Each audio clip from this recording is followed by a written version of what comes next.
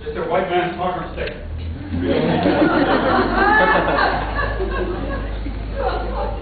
My Indian name is Celeste. That name comes from Cowichan, Samana, from my grandfather, who I never knew because he was one of the ones that got caught in the plague when the Europeans come over here, and my grandfather and my grandmother I never knew. But I wear his name. My mother comes from Samana, Ellen Daniels. And my father and grandmother comes from the Slime and Squoko people, the Close tribe. So that's who I am and where I come from. First of all, I really want to thank the cooks.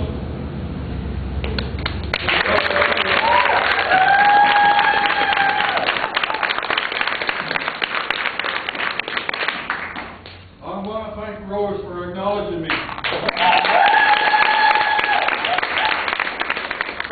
If anybody should be acknowledged, it's Rose, because she's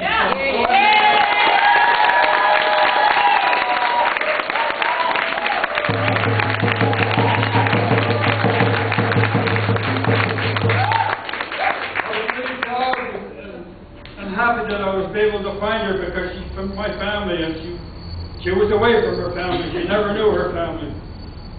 So that's why I introduced her to all my family, because that's her family too. Most of all, I want to acknowledge all you women. And I raise my hands to you. It's like the lady said that our ancestors. I can remember when I was a little boy. My grandmother called me over. And she spoke to me. She said,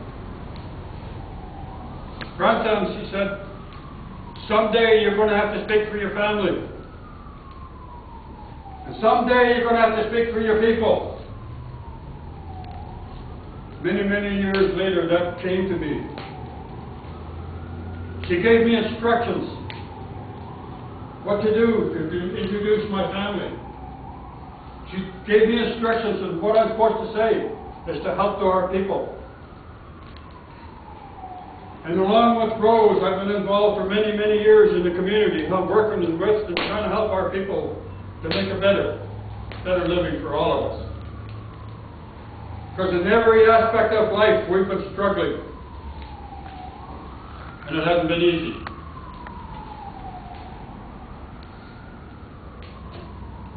So that's when I say I raise my hands to all you ladies. I raise my hands to my mother. I raise my hands to my grandmother, my ancestors. Because you are the caregivers. You are the child bearers for the men. The Haitskaktiam. You carry the teachings to your grandchildren. You carry the teachings to your granddaughters. That's what my grandmother told me to say. The Haitskaktiam.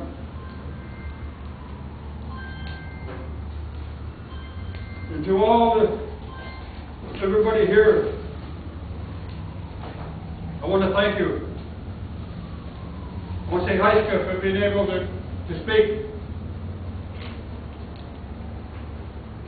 And to remember the words of our ancestors to help our people. To help anybody you can. Because I was one that got caught up in alcoholism when I was a young man. And I lost my ways for many, many years.